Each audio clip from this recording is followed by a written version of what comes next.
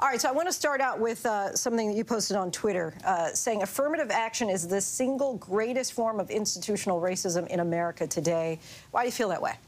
I think by definition, there are institutions that regularly take race into account as a factor on whether or not someone gets a job or whether or not someone gets a seat in college.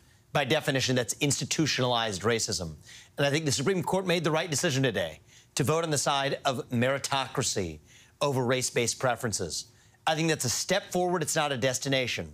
As the next U.S. president, if I'm elected, I would eliminate race-based affirmative action in every other sphere of American life as well, including in the economy, where it runs rampant today. So I want to just throw some numbers out there, right? The University of California system banned the use of race in admissions in 1996. In 1996, 7% of the students there were black. Today, that number is 2%. If you look at University of Michigan, before they passed similar laws in 2006, black enrollment was 7% by 2021. It was just 4%. So we see clearly what happens. There's a downward trend when it comes to diversity. Is that a good thing?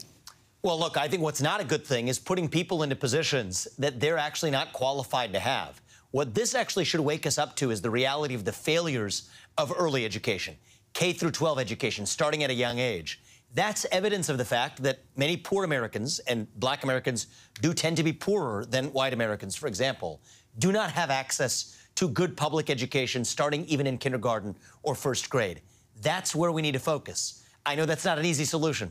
I know that everyone's looking for a Band-Aid, but a Band-Aid at the end of the process does not solve the failures early on.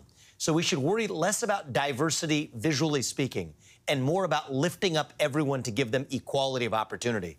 That's the way I'll lead the country. But how do you go about giving equality of opportunity when you're saying, basically, for some people, as you just said, there can be, whether it's socioeconomic, whether it's by race, that we're saying, you know what, we're not going to even consider that in our admissions process when you're talking about there have been decades, centuries, right, of discrimination that has caused that disparity in our education system. So the reality is, and by the way, I went to public schools through 8th grade. It was racially diverse, majority black or something close to it. There wasn't a single one of those black kids that could not have achieved everything that I have in my life. I've lived the American dream. I'm now running for U.S. president. If they had also been given the same privilege that I had, which was 2 parents in the house and a focus on education. There's a crisis of fatherlessness, not just in the black community, but across America, across multiple races. There's good evidence that people are more likely to end up in poverty, more likely to drop out of high school. Let's address the family structure. Let's deliver school choice. I think that's something that actually does give a lot of Americans, including it's lifted up a lot of black Americans in the states that have adopted it, allowing families to choose to send their kids to the best possible school they can.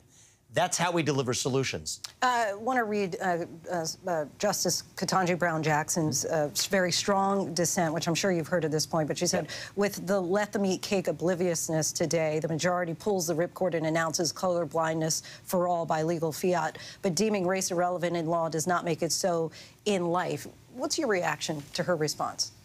I understand the criticism.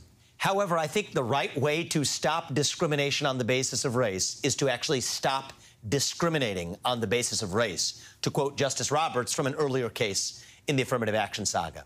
I think that we have to at least start behaving in a way that puts meritocracy first. I believe that every child in this country can realize their maximal potential if they're given that equality of opportunity. And it is striking to me that the very opponents of this ruling today, the very proponents of affirmative action, are also some of the most rabid opponents of school choice. That's bad for teachers' unions, yes, but it is good for Americans, including those who grow up in impoverished circumstances. So I think there's a lot of hypocrisy to go around here. Okay, so last question for you, playing devil's advocate here a bit. If we can agree that diversity is better for all of us, whether it's in the classroom, whether it's in the conference room, but we can also agree that with this decision today, we're going to have less diversity, how do you get from one to the other and say that this is a positive step for us when your answer sounds like you're saying, well, if you had 2 parents in the home, I mean, you can't have any kind of legislation that's going to put 2 parents in the home. Well, I think I'll actually push back on you on that. Right now, we're paying many single mothers more money not to have the man in the house than to have the man in the house. And affirmative action, as well as those policies, they were part of the same vision.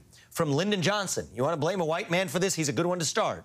Passed the Great Society legislation, affirmative action into the law, actually the payment programs that I'm talking about. So instead of actually giving incentives that run against family formation, let's instead at least remove those government incentives. And to your point, yes, is there going to be a trade-off in the short run that's all else equal regrettable? Yes, there is. But is it in service of a deeper value of meritocracy?